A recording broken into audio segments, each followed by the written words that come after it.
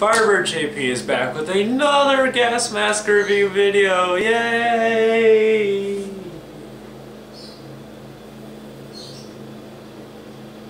Anyway, I'm going to be reviewing the Russian PBF Gas Mask today, so you can already guess what's inside this bag. This is the carrying bag it came with. Small, compact, and very portable. Very high quality bag too. Let's open the bag. Here we have the Russian PBF Gas Mask. The eyepieces, the exhale valve voice diaphragm, which comes apart. I'll show you a little bit. Comes off like that. Bada bang. This comes apart more, so I'm going to show you some more. Might as well. Little ring. Show you inside a little bit. There's a thin piece of plastic there. That is the voice diaphragm. Little piece of plastic keeps air from not going in, and it amplifies your voice. The exhale valve still in one piece. So I'm gonna put this back on. This mask doesn't look as good without the actual parts on it.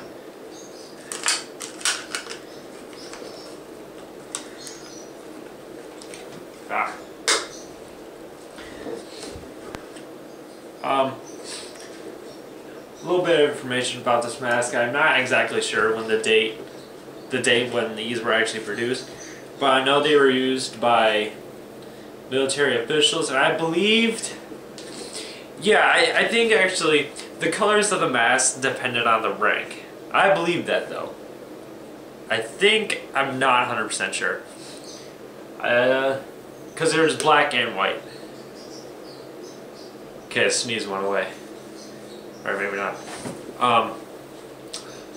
But the Russian riot troops also use these masks. I don't know why, but they do. Voice diaphragm, exhale valve, eyepieces. Special design for better hearing, and the cheek filters input. I took the filters off because I could show you what the filter's like.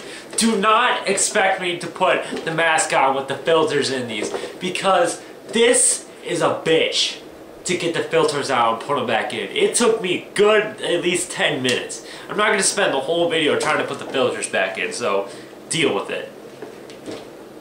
I'll show you the filters. Here are the filters. Very nice design. Very these are actually pretty cool. Like, the more I look at it, I was just like, this is a pretty cool design. Like, cheek filters, that's genius. You don't have to screw it on, it's already in the mask for you. Kind of like the Czechoslovakian M10, just like that, or the US M17. They both had cheek filters, so maybe Russia picked up that design from them, or the US and Czechoslovakia picked up design from Russia. Here are the filter discs. You put them on the sides of the mask like that, and the filters are on it though. I'm not going to put the filters on. So, the mask is very comfortable. So, the carrying bag. I almost forgot about the carrying bag. Just a carrying bag. Might as well wear it for you people. I wear the mask. Let me move the camera over so you can see what it looks like. Carrying bag, just like that. It's got a waist strap. Goes around.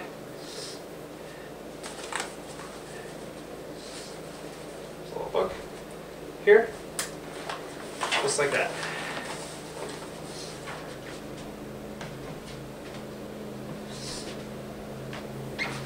Very cool bag. It fits very nicely, adjustable to any size person. So I'm just going to keep this on for the rest of the video. I might as well. Just carrying bag. Now, I bet you people want to see the mask on me, so I'm going to move the camera over back to the position it was in. check real fast. Yeah, that's good enough. Alright, now I'm going to put on the mask for you people. Russian PBF. Oh, wait a minute. I can show you guys the inside of the mask. Silly me. What the hell am I thinking? Oh god, this is going to be a fun one to see out of, or see in. Since it's entirely black. I will do my best though, alright? So, here's the inside of the mask. If you can't see it that well, I'm sorry, but it's the best I can do. Yep, it's the inside of the mask. Now I'm going to put it on. This mask is kind of hard to put on. It's not that it's not my size, it's my size, but it's just a tight fit. So what you want to do, you put it over your chin, just stretch the rubber out.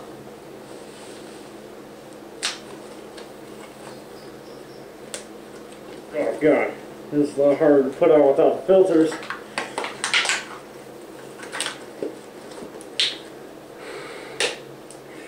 It'll do. It's not comfortable right now because there's no filters in it and it feels really weird.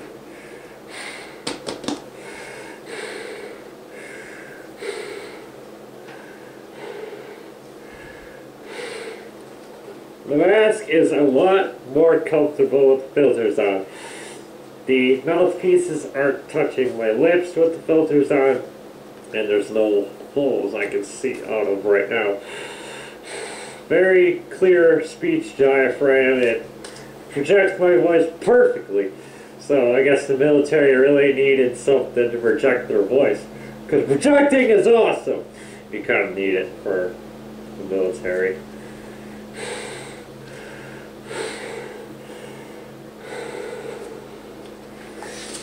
Oh, gosh. That is not comfortable without the filters.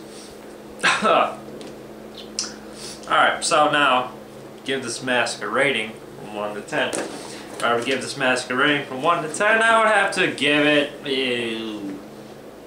I'd have to give it a 9. My only concern with this mask is that the filters are really hard to put in. Like, really hard. It's not fun to put in these filters. If you're ever in a situation where you need to replace the filters, it's going to take you forever to replace them. It's not fun. It's very aggravating. It's very stressful, and I scream a lot because it's just that annoying. I got this on eBay from some dude in Lithuania for 30 bucks. You find that dude, he's probably out there. You can pick up this mask for 30 bucks. He also has it in white. So if you want to pick up the white version of this mask, go right ahead. Personally, I thought, maybe I'll just buy both one day. I'll just buy a white one, just for the sake of having a white one. Before I buy a GP5, I'm buying a black GP5, and then a white GP5, because everyone has a white GP5. God. So yeah, if you find this mask on eBay, from the dude in Lithuania, I'd recommend picking it up. It's pretty cool. It's very comfortable and it's kind of scary actually. It looks pretty terrifying. I would be terrified if some random dude wearing this came up to me with a knife. I wouldn't be intimidated by the knife, I'd be intimidated by the fact that he's wearing a mask and he doesn't want his face to be revealed. It's crazy. So, yeah, the Russian PBF people. Now, the next gas mask I'll be reviewing is the Canadian C3 M69. Expect that video eventually, I don't know. It'll be soon enough. See you, YouTube.